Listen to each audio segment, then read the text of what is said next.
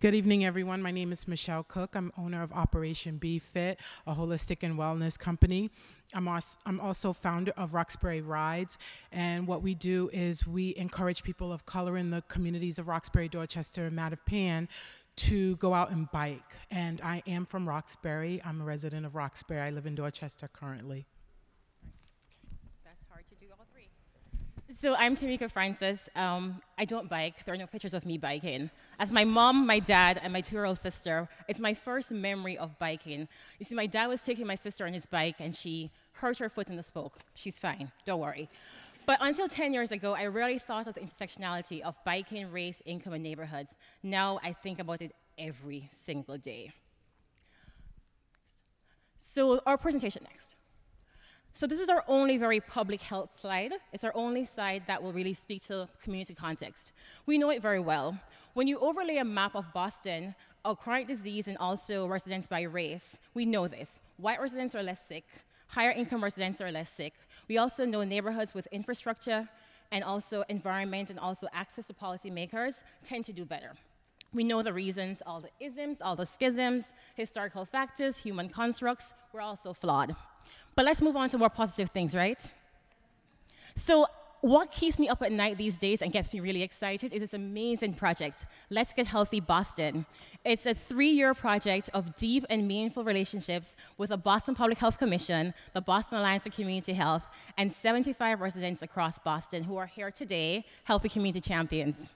We also work with several residents from East Boston to Mattapan, from the grassroots to the grass tops, working between government and also various sectors.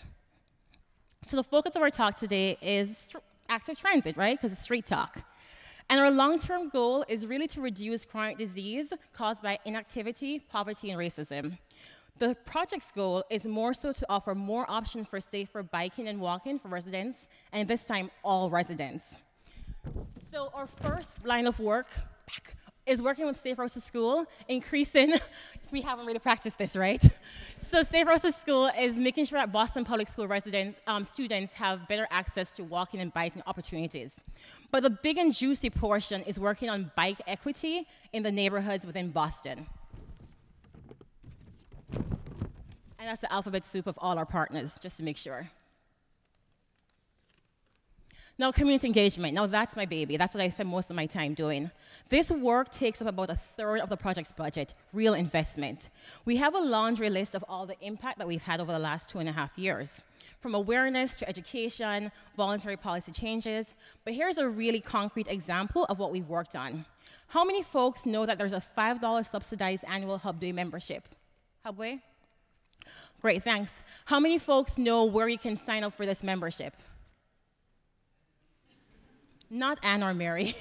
So between 2011 and 2015, there were 2 ways, in person or on the phone at City Hall. A barrier, right? As of September 2016, in partnership with the Champions and Boston Bikes, our amazing partner, there are 5 satellite sites across Boston, in Dorchester, South Boston, and East Boston, and more in the pipeline for Roxbury and Allston. So while you're going for your child at childcare at Allston Brighton, for example, you can also do membership for Hubway. So that's really making the healthy choice easier and acceptable for all. And that's me up there with the mayor, y'all.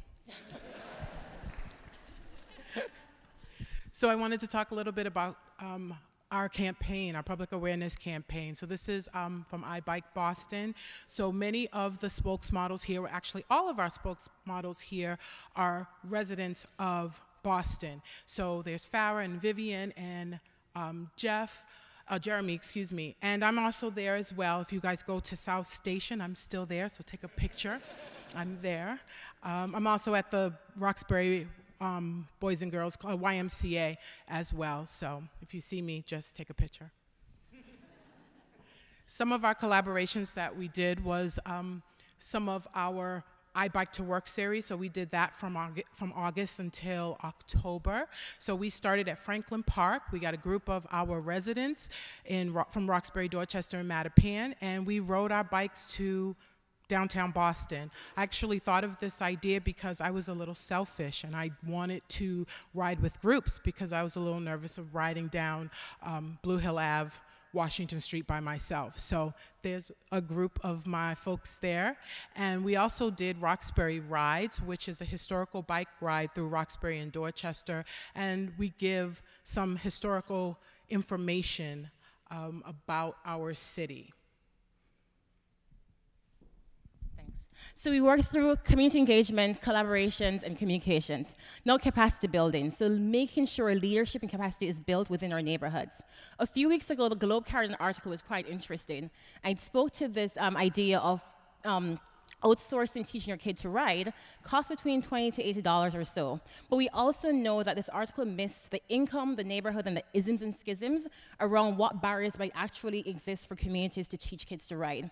We know that in some neighborhoods, folks are affected by barriers such as work, limited English proficiency, not having time, being seen as invisible, or multiple job parents don't have this time.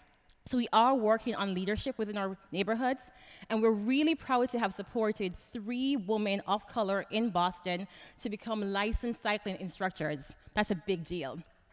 These